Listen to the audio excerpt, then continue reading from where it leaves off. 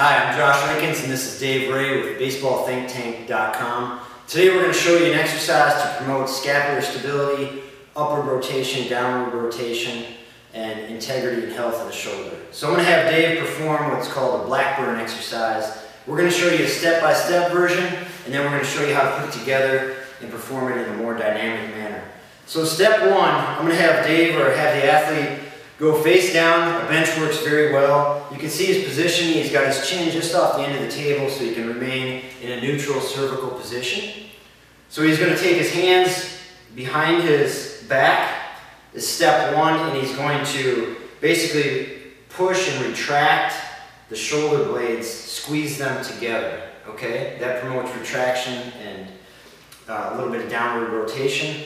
The step two, I'm going to have Dave simply slide his hands up to the small of his back. We're going to get a little bit more internal rotation of the humerus.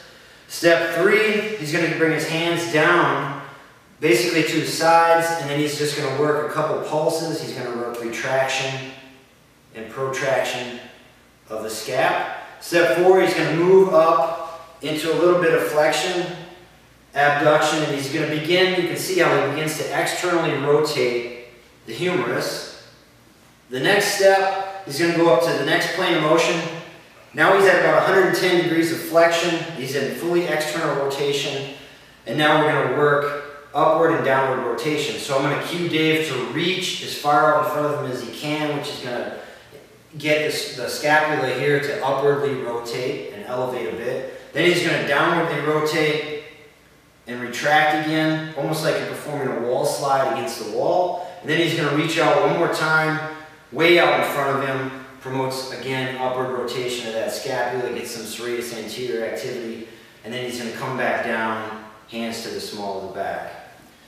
Now, once the athlete can perform those in a safe and of course controlled manner, and they have the scapular strength and control, then he's going to put it all together. So now what he's going to do is he's going to start with his hands down low. He's going to retract the shoulder blades. He slides the hands up to the small of his back. Then he begins to bring them out.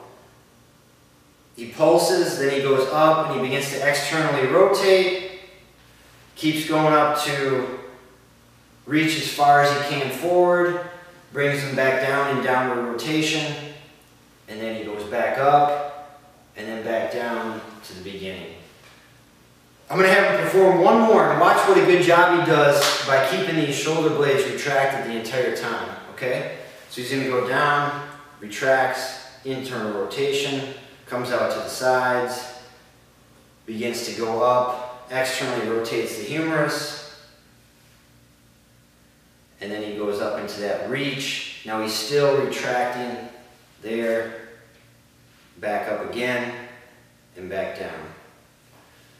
The dynamic version of the Blackburn, great exercise for scapular rotation, both upward and downward, essential for the throwing athlete. Again, this is Josh and Dave with Baseball Think Tank. You can check out more exercises like this in our new ebook, Baseball Movement Essentials, found at BaseballThinkTank.com and TheRankinsCenter.com.